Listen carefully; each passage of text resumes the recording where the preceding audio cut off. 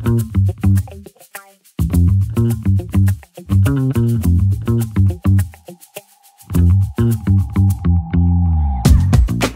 the project started in 2020, and it was about replacing the existing cutting facility with a modern cutting facility.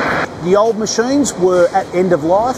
You know, we were seriously struggling with componentry, finding componentry and keeping them running. It had been going on for several years, so there was some urgency to try and get the project up and running as soon as possible. Being a process engineer on this project, a big part of it was designing the gas services equipment. So we use oxygen, natural gas, argon, nitrogen and compressed air, and that feeds into the new cutting machines that we've installed.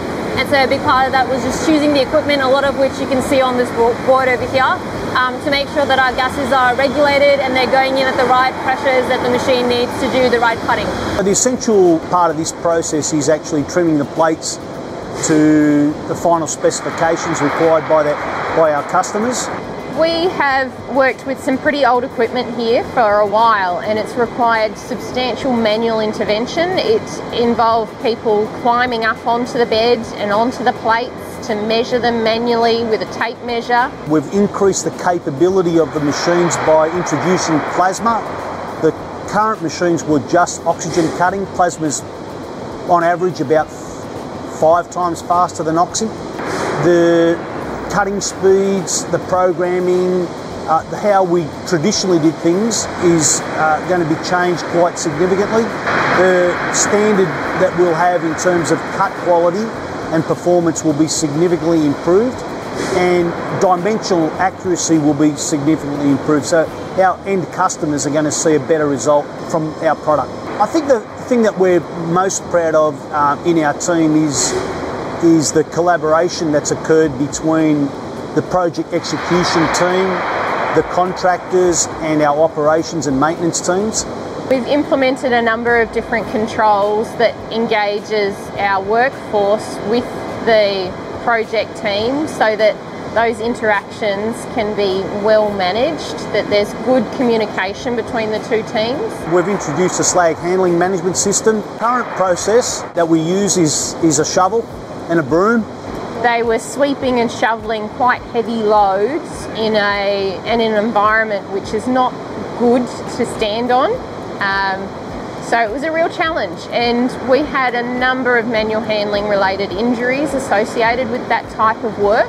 With this system, there's no manual handling at all. It all falls to the floor. A great big blade pushes it all the way to a bin at the end of the table, and so we've eliminated all that manual handling altogether. We'd cut samples and have to lift those with heavy magnets and pull them off the bed, put them onto a trolley and drag them around, and then write on them with chalk once they're cool enough to handle. With the new process, we've got an automatic magnet tool on the machine that goes and picks the sample up and transports it to the table, so there's no manual handling of those samples. The samples are all etched with plasma, so there's no mistakes in terms of, you know, an operator writing the wrong sample type on there and getting it to the lab.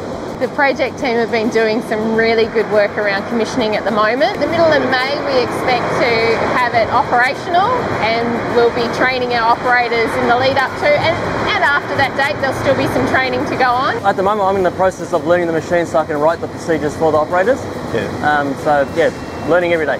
Definitely looking forward to less manual handling and faster operating machines.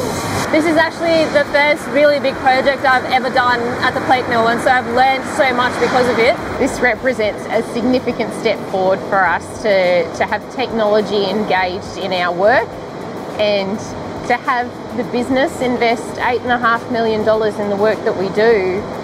It makes people feel pretty good.